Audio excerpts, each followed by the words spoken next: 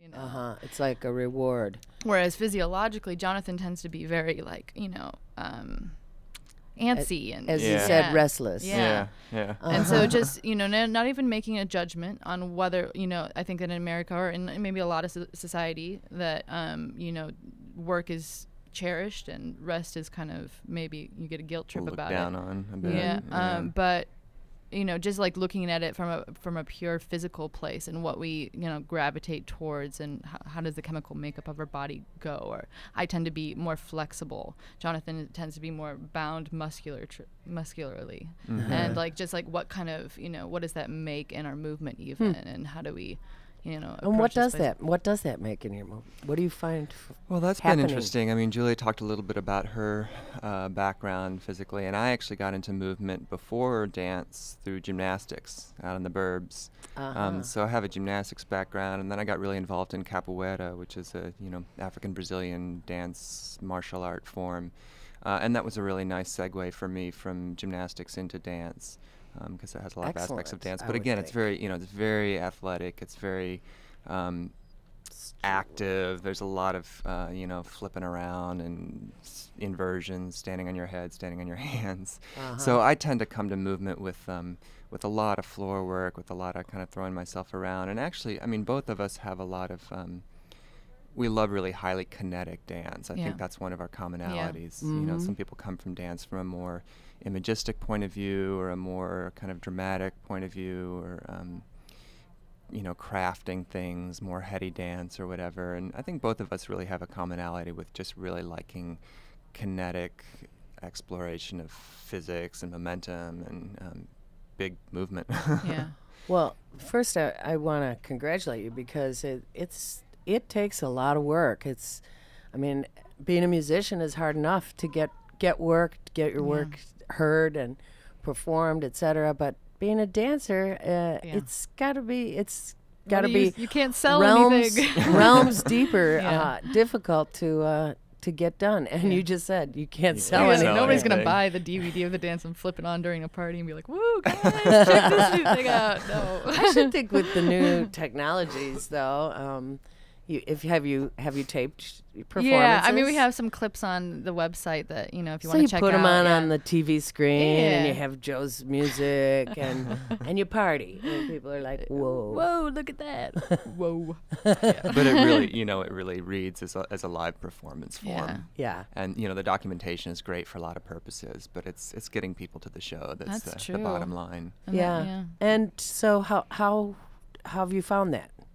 Getting people there, up and down, getting an audience. Well, last show we had a big Rogers Park group show up, which is awesome. A contingent. It was amazing. Just we're down in Wicker Park, and Rogers Park just like flooded in the door. Came on down. Far out. And we've sort of, we've rethought a little bit how we want to present stuff. I mean, that show that we did down in Wicker Park was really fun because we were at an art gallery. It wasn't a theater.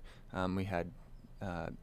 Hors d'oeuvres for people, and people were sort of free to mill about. We only had, it was more kind of like the feel of wandering through an art gallery while watching a show versus kind of sitting down in a theater waiting for things to you could grab a present drink themselves to you. Yeah. And we're sort of, even though Lynx is more of a theater venue, we're approaching it similarly and kind of reshaping the space in a way that it can have that kind of feel. Yeah. So we should talk about what we're talking about. It's a show that's happening next weekend, right? Yeah. Yeah. Okay, let's give folks the details.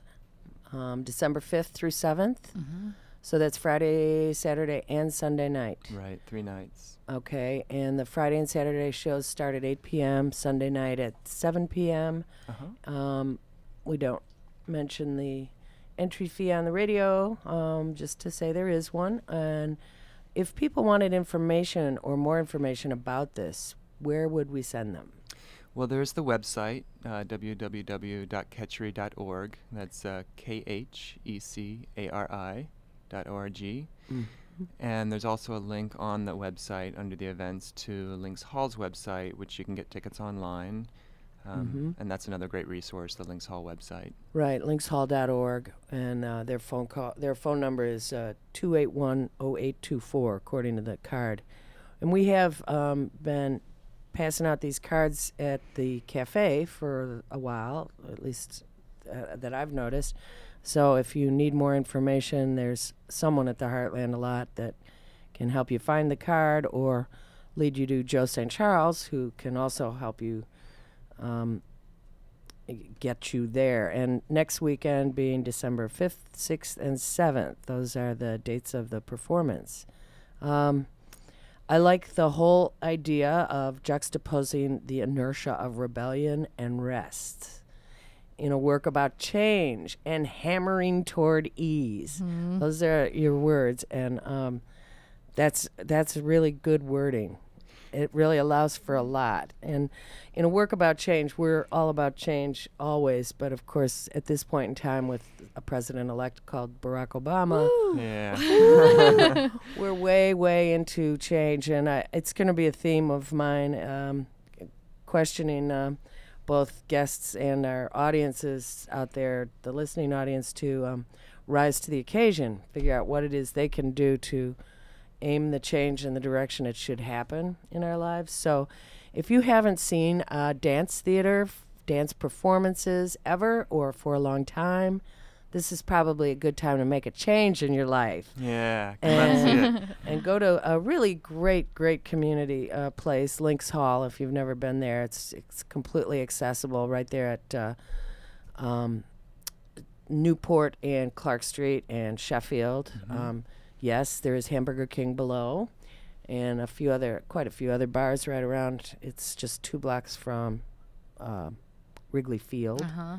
So it's easily accessible by public trans, and for all of us up north in this neck of the woods, it's not that long of a bike ride either. And you two both arrived on bikes today. We sure did.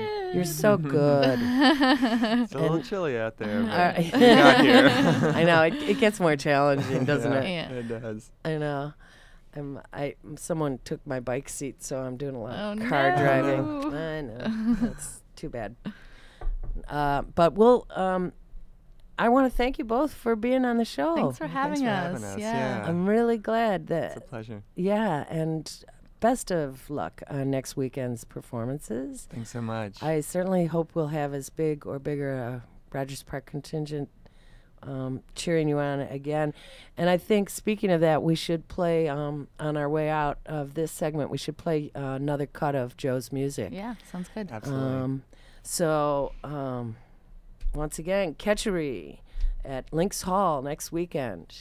Dance with... great shot of you on this.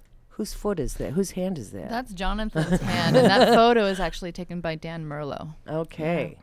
That's really great. All right, you guys. Thanks a lot. Yeah, Thanks thank for you. having us. All right. Bye.